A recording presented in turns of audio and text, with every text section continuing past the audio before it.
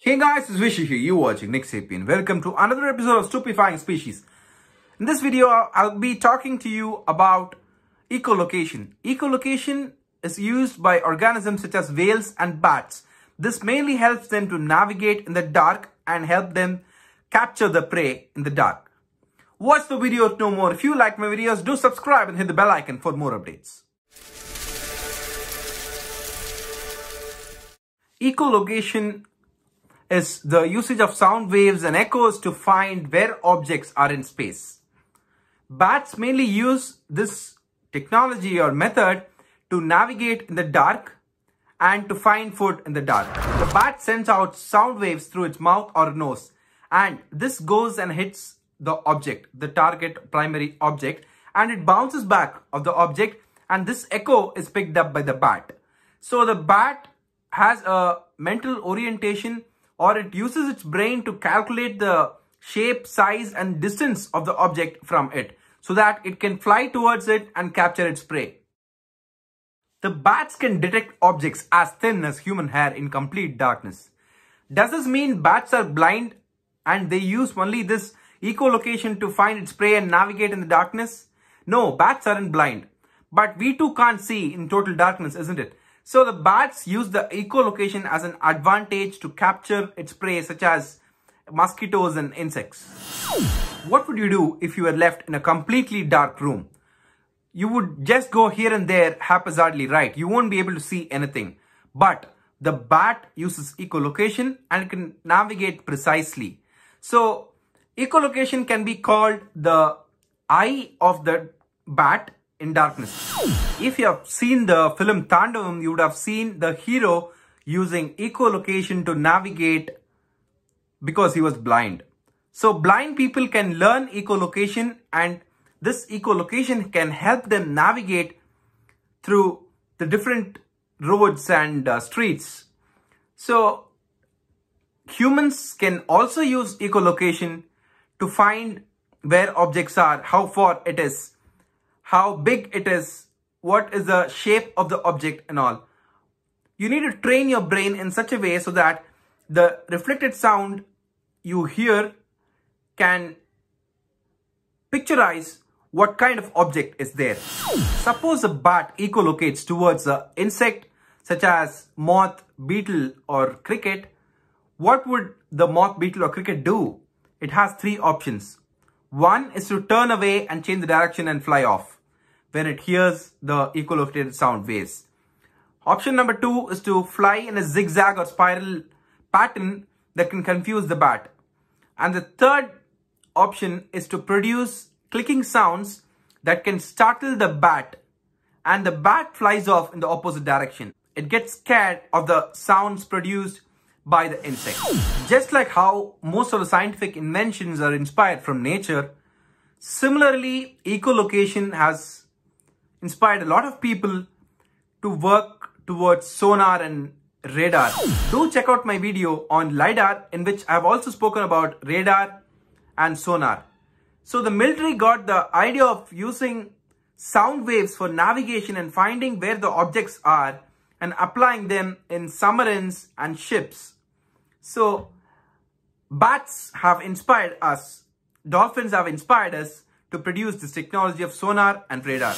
Just like we humans have an organ known as larynx, which helps us to speak, the bat too has the larynx that helps it produce high frequency intense sounds, so that the bat can produce a variety of sounds for echolocation, a high frequency as well as a low or middle range frequencies.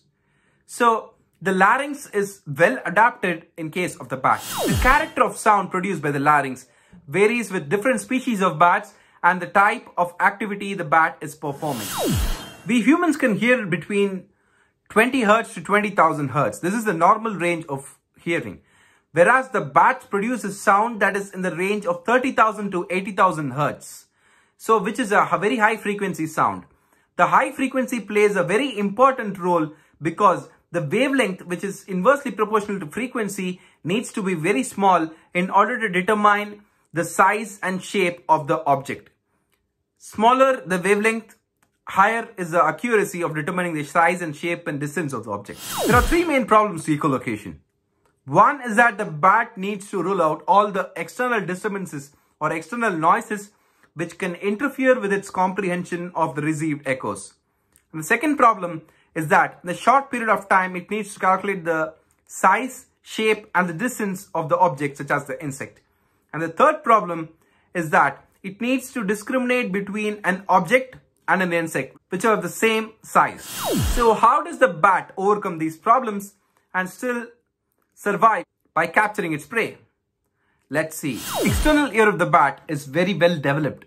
It has a very large pinna so that it can collect most of the sound that is approaching it. With a large surface area, the pinna acts as an efficient collector and resonator of high frequency sound. These bats are also called as whispering bats because they make very faint sound, and it has got a relatively large size of the head to pinna ratio. So the pinna is freely mobile and can be rotated and inclined in various ways. The meatus inverts to the eardrum contains a valve that can close to reduce entrance of sounds. The mammalian pattern of ossicular chain is also followed here. It has 3 bones over there for conduction of sound. The tympanic muscles are also relatively larger in the bat. The auditory portion of the nervous system has undergone extraordinary changes in the bat, which increase the efficiency many times in comparison to humans. Regions concerned with hearing are relatively enormous, which is in accord with the great predominance of hearing over other senses. The bat's ear is not sensitive to tones below a frequency of 10,000 Hz, but it is highly sensitive in high frequencies, such as 20,000 to 60,000 Hz. The region less than 10,000 Hz has very little significance for echolocation. So this cuts off the external noises and disturbances under 10,000 Hz. It has often been observed that bats are not easily disturbed by sounds of low frequency, even extraordinary intense ones. This peculiarity of the structure of the ear, the physiology of the ear, has made the bats very efficient in masking the external noises which are not necessary for echolocation.